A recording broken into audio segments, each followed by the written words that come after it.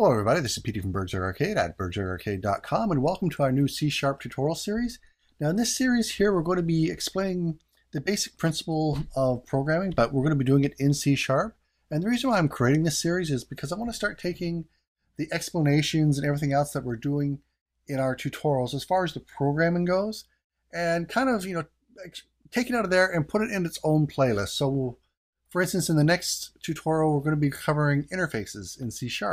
And I don't really want to spend a lot of time in the actual tutorial itself explaining how to make an interface, why an interface, the benefits of an interface. But I can go ahead and actually make a tutorial, put it all in there, and just upload it. This way here, the tutorial series is just about, creating that game or the application or whatever it is we're working on.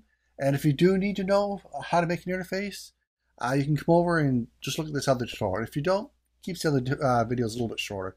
And it should be a little bit easier for to look up. Now, one important note is these videos will not be uploaded in the proper order, but I will keep the playlist straightened out. The reason why I'm doing this is I'm just going to be uploading the videos, at least for the beginning part, as we come across things. So, like for instance, interfaces are the next thing I'm going to be covering, and we'll be uploading those first. So I've got a lot of stuff that I'll have to backlog to put in. But like I said, I will keep the playlist updated. But anyway, thanks for watching, and I hope you enjoyed the series. Bye-bye.